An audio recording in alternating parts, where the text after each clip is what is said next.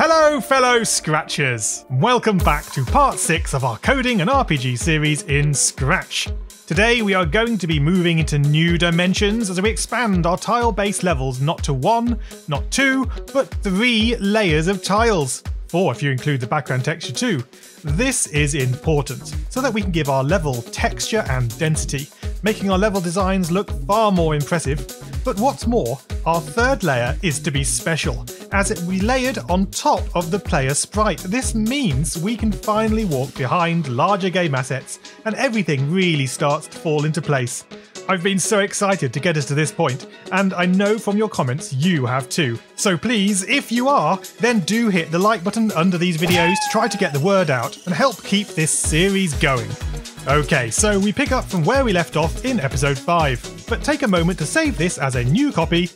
But this is episode 6. Let's get scratching! Before though we can begin painting multi-layered levels, we need a way to store that level. Our grid list is currently storing a simple 2D grid of tiles. In theory, we just need to add 2 more of these on top. So what? 2 new lists? That could work, but coding it would be more difficult as we'd be forever referring to multiple lists. So instead, we'll simply tack each grid layer onto the end of the previous one, creating one single huge level list. The indexes into the list are still quite simple to use. The first tile in our level is tile index number 1. To get to the tile above it, we add to this the number of tiles in a row, Gmax, if you remember. So it's logical that to get to the next grid layer above, we would now add the count of tiles in a whole grid layer, and that is Gmax multiplied by Gmax. We will therefore store this value in a variable named grid multiplier, or gmul for short. So let's do this. We'll begin by clicking into the level store sprite. We need to calculate the Gmax multiplied by Gmax. In our case, that's 10,000 tiles, quite large, and we should be able to confirm this does match the number of rows in our grid list. Yep, 10,000 items.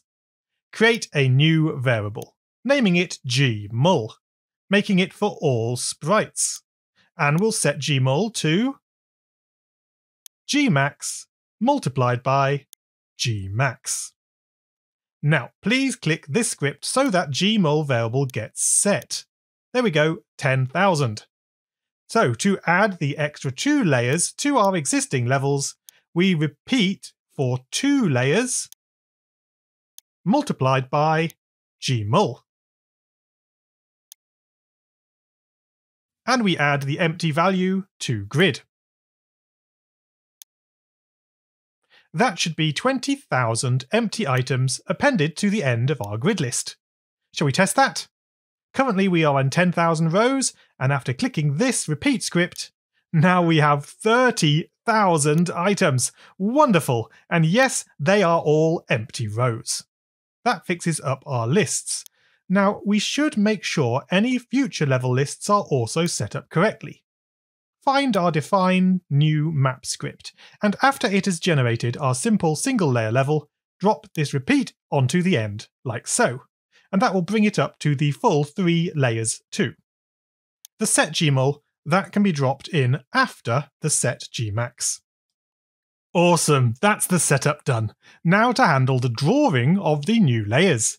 Click into the tile sprite, and find the define paint script.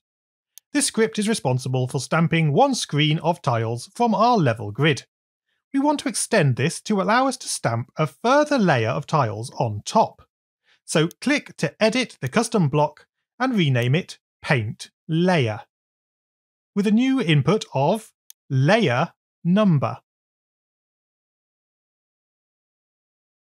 Now if we scroll up to the when I receive paint background script, we can now enter a layer number of 1 in this first paint layer block, as that will be the first layer of tiles in our grid list. But then, right afterwards, duplicate the paint layer block, and we'll follow it up with a paint layer 2 as well, right on top of the first layer of tiles.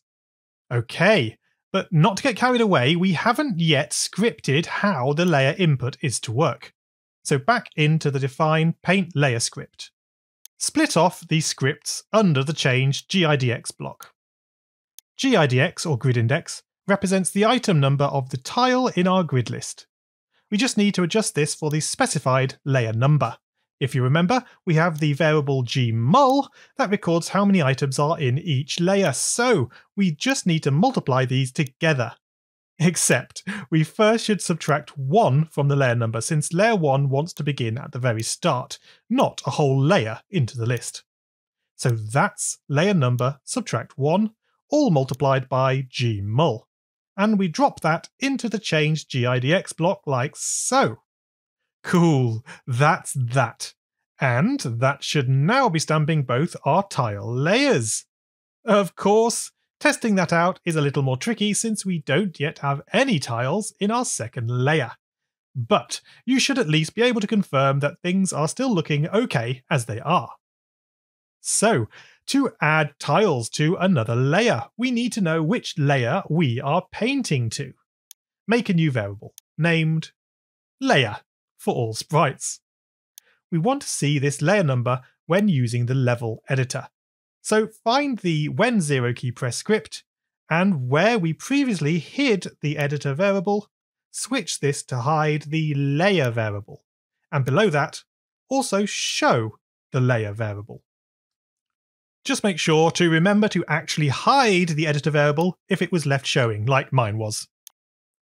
There, this variable reporter is just as good an indicator that we are editing the level as the other reporter was, and this one is also functional. Now, to let us switch layers, I'm going to use the number keys 1, 2, and 3 for this. So I'll just make some space for the new scripts. Now when one key is pressed. Let's make a new custom block. Set layer. With an input of layer number, and when the 1 key is pressed, we use the set layer to 1. Now we could duplicate that again for the number 2 key, setting layer to 2. And for the 3 key, setting layer to, yes, you guessed it, 3. Right, the define set layer script. We'll start with a check. If editor is greater than 0, just to make sure we are in the editor. And then simply set the layer variable to the layer number input. Great, let's test that worked. Smash the green flag and check that when the level editor is open, you can indeed press numbers 1, 2, and 3 to get the layer variable to change value. Splendid, now we just need to extend the block placement to actually place on that specified layer. Right, the scripts that place new tiles with the mouse is under the define paint editor script. Scrolling down, and here under the if mouse down, we are indeed replacing tiles in the grid. We have that GIDX again, so all we need to do is account for the current layer number. But we are using GIDX twice here, once for placing the blocks and again for that E key tile picker. I don't want to write this maths twice, but also we mustn't change the GIDX variable itself. So let's make a new variable, name it TMP, temp, to store temporary calculations, making it for this sprite only. Before the if mouse down, set TMP to our GIDX. And then we can carefully replace the 2 following GIDX variables with these new TMP variables instead, since they are now the same value. Cool, because now we are free to do the layer offsetting to this temp variable. We need a layer and subtract from that 1 as before. And then we multiply this by gmul, the size of our layer. Lastly, we add this to GIDX and pop it back into the set temp block. Oh gosh, wow, how good are you feeling about this? In theory, we are now ready to replace tiles in any layer and have coded up the stamping of the first 2 layers too, so poke that green flag and let's take a gander. So I've entered layer 2 and I've got the top of a tree as my brush costume. I'm going to try and place it right over this pathway. So what do you think? Will this all come together and work? Click! Yes! Oh yes! We've only gone and done it. You can clearly see the previous tile still sat behind the top of this tree tile, so I am pleased about that. And I'll just finish off the rest of that tree now. Yes, that's dead exciting, isn't it? Now, question, why can't I delete this right-hand portion of the tree? It's because I'm still editing layer 2, you see, and this tree was drawn on layer 1, of course, so press the 1 key to switch to layer 1, and now, with a blank costume selected, using that E key, I can delete this tree too. Of course, having done so, it would actually have been better to remove the whole tree across off the path. So, back to layer 2, and I'll redraw this tree 1 tile to the right, and then remove the left-hand tiles. There. Looking nice, guys. Layer 1 and 2 work excellently. But hold the phone, something is not quite right. Should I really be able to walk right on top of this treetop? It would make more sense if that was drawn on top of my player, right? Indeed, and this is the whole purpose of layer 3. Our third layer is to be drawn above or in front of the player, giving that illusion of depth. Only problem is, our level is stamped, and the player is just a sprite, no stamping involved, and as such, can never appear behind the level. Unless we stamp the player too. Okay, if we look over here in the Paint background script, this is where the layer 1 and 2 are stamped, and we will need to stamp the player right after this, before we then go on to stamp layer 3. To do this, we need to click into the player sprite. Find the main game loop. When I receive start game loop. The scripts are running in this order: player movement, paint the background, and then paint the player. Ha! It has the right name, paint player, but if we check out the scripts, it's only positioning and not stamping. But no problem, we just drop in a stamp block at the end. But don't forget that the player sprite is still showing, so to tidy this all up, under the when green flag clicked script, drop in a hide block. Perfect! Let's give that a test to see if the player sprite is stamping correctly above layers 1 and 2. Sweet! Yes it is! Looks just the same as before. Now we just need to paint that third layer after stamping the player. Find the main game loop once more, and we need a new broadcast after painting the player. Broadcasting the message, paint layer 3. Can you guess what this is meant to do? I wonder how many of you could complete the scripts for painting layer 3 without me. Feel free to stop the video and see if you can. Drop me a message in the comments if you did manage it. But here we go. Click into the tile sprite. We are going to need a new When I Receive event hat block for the Paint Layer 3 event. And what we do is just paint layer 3, of course. Now that in itself is almost enough, except when the level editor is open. We really want that to all draw after the main level finishes drawing. So grab the scripts from the Set Focus palette block above and move them over into the Paint Layer 3 script. Nice! Okay, so in theory, gosh, the excitement is palpable, I'm switching to layer 3 now. No, wait, I need to remove the top of the tree, so back to layer 2, and then press E over some empty space and draw over the old tree to remove it. Then back to layer 3, and draw the top back in. Yes, it's drawing, which is a very good sign, but is it in front of the player? Careful, does it? Oh guys, yes! That is so beautiful, isn't it? What a change. Now we can go behind and in front of these tiles. So good. Of course, without collision detection we can still pass through the middle, but hey, one thing at a time, right? Come on, I just have to try this out on a larger house. The whole top section of this should now be transitioned into layer 3. Oh wait, it's not even on layer 2, this is a layer 1 house at the moment, so remove it from there. And then on layer 3, draw the house back in with our magic space key feature. Still loving that. Here we go, taking a stroll. Oh, simply awesome. If you are seeing these results in your project too, then kudos to you, you've done a great job. We all can have a lot of fun making our levels look and feel super awesome from here on, like creating this awesome stone temple, complete with doorway, grassy roof, fence, ladder, and whatever else you feel like adding. Looks so good, doesn't it? Now, just before we conclude this episode, one thing that gets a little tricky now that we have multiple layers of tiles is knowing which tiles you placed on which layers. So to avoid confusion, how about we add an option to fade out the layers you are not working on, a so-called onion skin mode. So still on the tile sprite, under the when flag clicked, we'll make a new variable, onion mode, for all sprites. Then set onion mode to 0 when the game starts up.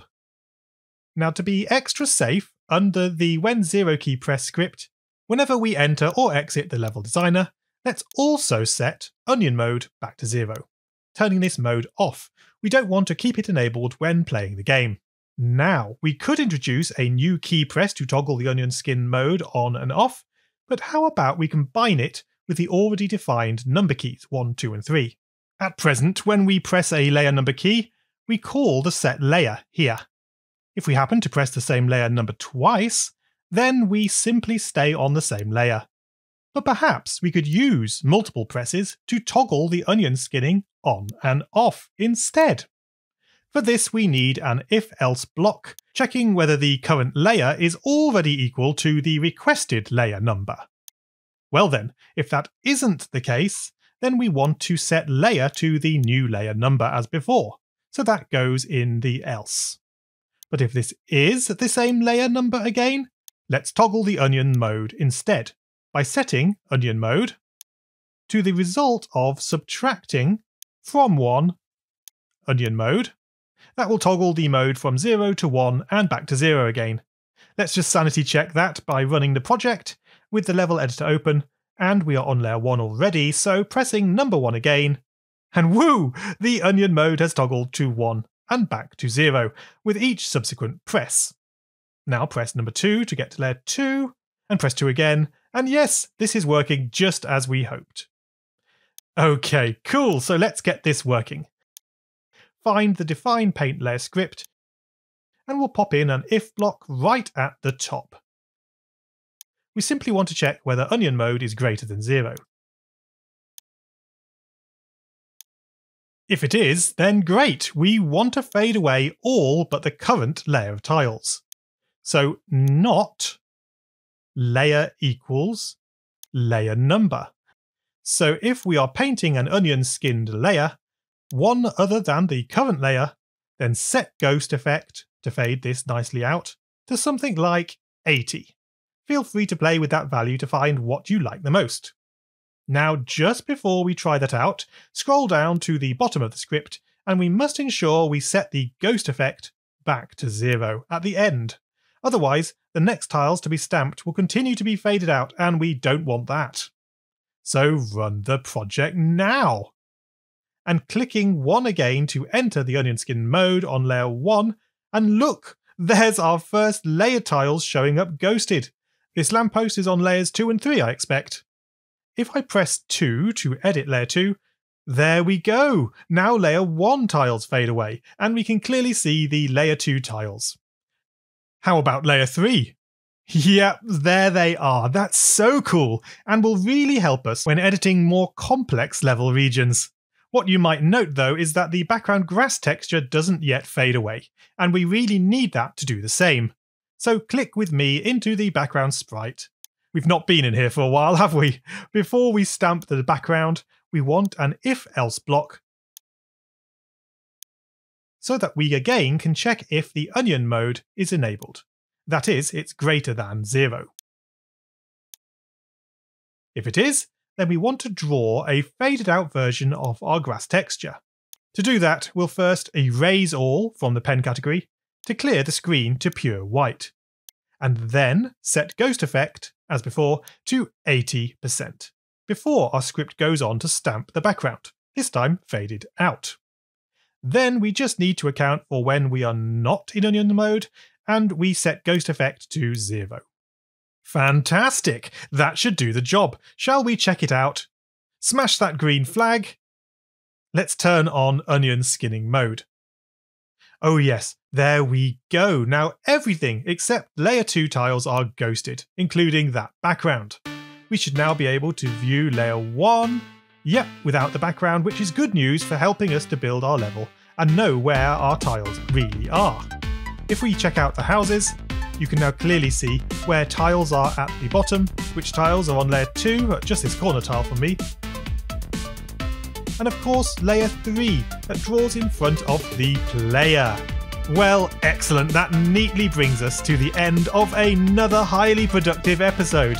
If you're enjoying this series, then please smash the like button now and don't forget to subscribe to the channel so as not to miss the next exciting episode. I wonder what we'll cover next. I'm thinking that we should perhaps start to think about collision detection. What do you think? It's quite a biggie, but it feels like it's the natural next step. Okay, well that's it from me today. Do have a great week ahead and scratch on, guys.